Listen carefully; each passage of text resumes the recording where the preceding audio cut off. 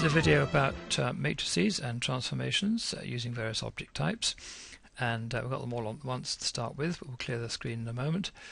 The unit square is the basis of all transformations, so I've put a vector 2, 0 in the first column, which is the transformation of 1, 0, so that point's gone to there. This is the transformation A1. Now A is 2, so 2, 1, 2 along and 1 up is going to be the transformation of this point here. So the sum produces this point here, so this square has become this parallelogram. And in the case of this graph of y equals x squared, I've made it into a data set and transformed that with the same matrix, 2, 0 and b1 this time. B at the moment is 0, and so it's just going to be an enlargement in the x direction. And this one, C is 1, so again it's going to be a sort of shear in the x direction. So let's see how these animate. First of all, this one, if we make A bigger, what's that going to do? A, don't forget, is the x coefficient of this point here, of this. So x at the moment is 2, so it's going to move to the right. Always try to predict things before they actually happen. Yes, that's good. This one, B, is the transformation of this parabola. It's all going to shift to the right. Yes, look at that. So that's a shear to the right. And likewise this one. Now what we can have some fun with this one here. I've put a little circle around the bottom point here, so I can move it to wherever I want it to go. So if I move this point to here, where's this one going to end up? Well, this one's going to end up at 2, 0, because that's the transformation 2, 0 of this point here. So let's do that. Yes. And if we move it to here, where's it going to go? Well, it depends on the value of C in this case, which is 1, so it's going to go to 1, 1, it's going to go to there. Yes, it does indeed do that. So it's quite possible to have some fun with matrices and see if you can understand all the various bits. So how is this all done? Let's have a new page. Okay, let's settle this up now. First of all, we want equal aspect, definitely. And let's have a look at edit axes and give that nice appearance of the graph paper that works quite nicely. Right, let's enter a shape, and we're going to take the unit square, which is that fellow there, and that will go here, of course.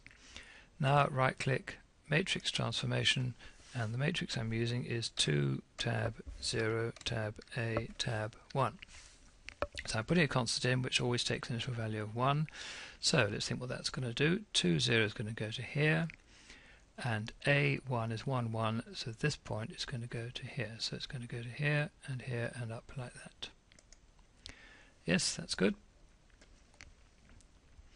It's quite nice, you can sort of waddle these around to make sure you understand which one goes where.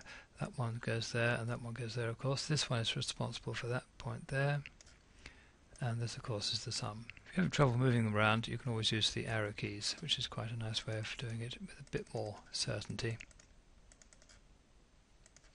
Now if we double click on this, you can change it to something else, which is fair enough. You might want to use one of the user-defined ones down here. But you notice the lightning has lit up the animate object, so I'm going to do that now. And this gives you a chance to animate the value of A. So here's the matrix 2, 0, A, 1. So I'm going to click on this button. That will change A from 1 to 1.1. Now remember, A is the x coordinate of the transformation of 0, 1. So at the moment it is 1, 1, so it's 1 along and 1 up to this point. It's going to move to the right, which is going to drag the whole thing round. Ready, steady, go. Yes. Nice to be able to predict these things in advance. So move that up to 2, and you can see that that's quite a nice way of exploring those. The next object was y equals x squared, so I'm just going to put y equals x. It's on slow plot, but I'll hurry it up a bit. And let's just drag it all down here so we can see what's going on. Now if I deselect everything and select just the function, one of the options is to create a data set. So we need to make it into a set of points so that the matrix operations can operate okay. So I'm just going to click OK. Down the bottom here it doesn't say matrix. That's because the function itself is still selected. So deselect that and just select the data set, and now you'll get the matrix transformation just off the bottom. So object is a good way of doing that. Matrix transformation, there it goes. So this time we'll put in 2 tab 0 tab B tab 1.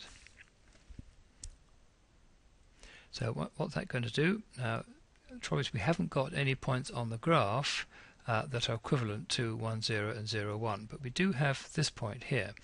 So if you imagine what this point is going to do, this point here is going to move to where this one would have been if A was 1, which I think was here, wasn't it? Okay, let's try that. And there it goes. So it might be an idea to, if you press Control and highlight a particular point, you can put a little circle around it. And let's make the circle point 1, but not with Control down. Point 1, that's better. That's a nice little circle there. And if we do the same on this one, again you have to press Control and release it, and right click, circle, point 1. Now you can see how these relate. But first of all we need to think about it, so let's just select that as a data set, and then here we have the ability to animate B, and if we make B bigger and smaller you can see that it's just going up and down like that, just like the other one did, but it's having that effect on the graph. And then finally we put a shape on, a different shape altogether, so insert shape, and let's take the flag and stick that up here somewhere. So if we take that and object matrix transformation and put in 2 tab 0 tab C tab 1, again C will be 1, so there's going to be a general shift to the right, shear to the right, and there it goes. But it's quite nice to explore this. You see that point here, if we take this down to this point here, it's going to end up with this one here.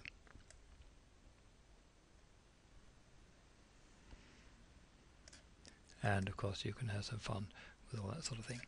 So a nice little look at transformations, and I hope you found that useful.